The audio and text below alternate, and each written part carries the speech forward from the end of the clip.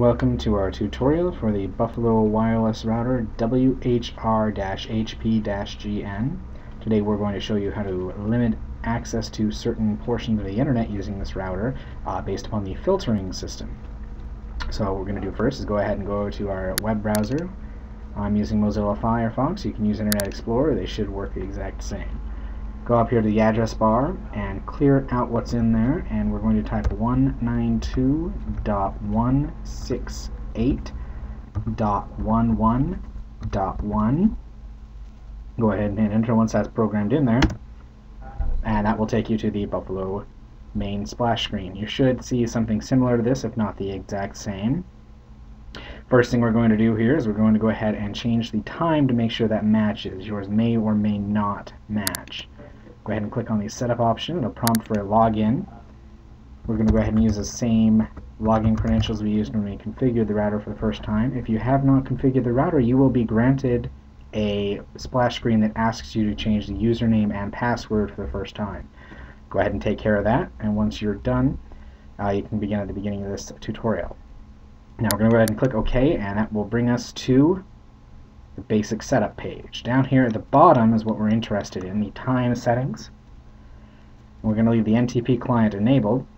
You need to change your time zone. It may or may not be set to this time zone. This is the mountain time zone. If it's not, go ahead and drop that box down and select the -0700 hours for UTC time zone. Once that's on there, click up Save, and that will reload the page, and then you need to click Apply Settings. That will take a few moments while it checks that. Now the time up here may or may not change immediately. It might take a few moments.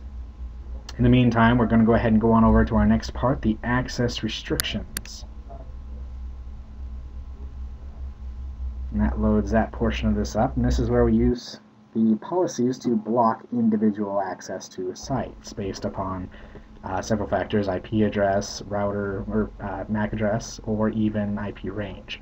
So first thing we're going to do, we're going to go ahead and enable this policy since we want it to work, and we're going to name this blocked websites. Now we're going to go ahead and edit the list of clients. This is imperative that you do this.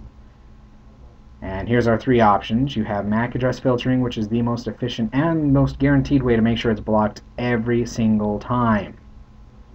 There's the IP address range, which works, but the IP address can change. If you have a tech-savvy user, they can force change their own IP address and bypass your blocks. They cannot do that with a MAC address. And you can enter an IP address range and block everything in a particular range. Now that'd be more for advanced users. We're going to go ahead and do the MAC address filtering since that is most secure. You do need to get the machine access code of the MAC address of the computers you are blocking beforehand. So we already know that. We're going to put the machine access code for this one computer here as for example. I'm going to go ahead and save that. And now we're going to apply the settings.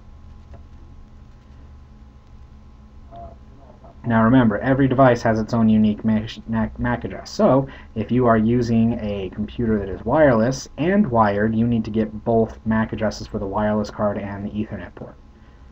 Go ahead and click close here. And we want to leave this as filter because that will filter individual sites. If you click deny, that will block access all the time. So that will block access during specific time frame, which can be set down here in the time section. But since we just want to filter sites, we're going to leave that at filter. And you can select the days you want it to block, either every day, which is every single day of the week, or you can block it during individual weeks, weekends. Just deselect every day and select the days that you want to block. We want to block these every day because we don't want access to them at all. Next is the time. You can either block them for 24 hours, which is all day, which this would be all day, every day with these two combinations. We're going to just block it in the evenings, though, because we want our kids to focus on their schoolwork, then play on their games, or play on the internet. So we're going to go ahead and we are going to select, we'll give about 3 o'clock. Now this is a 24-hour time, so you're going to need to do the math to figure out what time 3 o'clock is. So you can always do this. Here's noon, 1, 2, 3 o'clock. So we're going to go ahead and select from 3 o'clock, and we're going to go all the way to 11 o'clock. Because if they're awake after 11 o'clock, I guess they deserve to be online, but you should probably get them to go to bed soon. Here's the block services. This is where you can block individual access to services. If you click the drop-down box, you will find a list of very well-known services, ranging from instant messaging applications to individual game clients. We also have a problem with our kids playing Xbox Live all the time, so we're going to go ahead and block Xbox Live here. And we're also going to block World of Warcraft because that's a very addicting game. So remember, this only affects those computers that you specify. So if you have an Xbox, you need to get the MAC address of the Xbox and add that to the list of clients. Again, with World of Warcraft, they'll be blocked here. You can also catch every single service by clicking this little box here. That'll get everything in that list, but we don't want to do that now. Next is website blocking by website address, URL address. We're going to go ahead and put in here www.facebook.com. We're going to go ahead and put in www.myspace.com. And we're also going to put in here www.reddit.com because that's a colossal waste of time. You can also block by individual keywords. However, keep in mind, if you block by a keyword, if that keyword happens to be on a legitimate site, it will block that as well. So be careful when blocking words like kittens or puppies, or even the word sex. That could potentially block every website, even if it happens to be an educational website talking about the individual sexes that exist between men and women. So just be careful with the keywords. Pick good keywords. Make sure it's something you definitely want to have blocked. Now we're going to go ahead and click Save to save this rule. And now we're going to go down and we're going to click Apply Settings. Alright, so now we have between the hours of 1500 hours to 2300 hours, or 3 o'clock to 11 o'clock, you will not be able to access those services or those websites. Now, look up here at our system time. It's not that time, so we should be able to access one of those sites.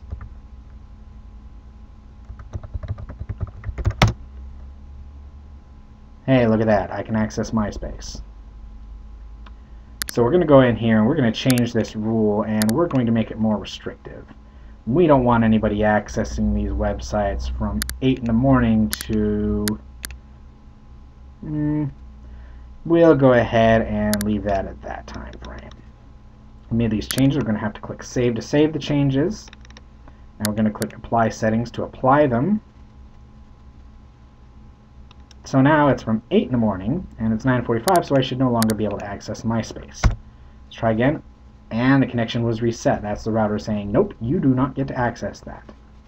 So, we have successfully blocked access to those websites for that one computer. You can add as many as you'd like. You can base it off some of the others, experiment, figure out what works for you. You can make additional policies, up to 10 policies. So you can block individual things. You can make some pretty complex rules. And that is all there is to it. Thank you for watching. Remember, our tech support is always ready to help. So if you need further assistance, give AWI Networks a call. Check out our support tab and contact information on our website at awinetworks.com. AWI Networks, connecting your world. Call AWI Networks today at 866-674-0320 or visit awinetworks.com. AWI Networks, connecting your world.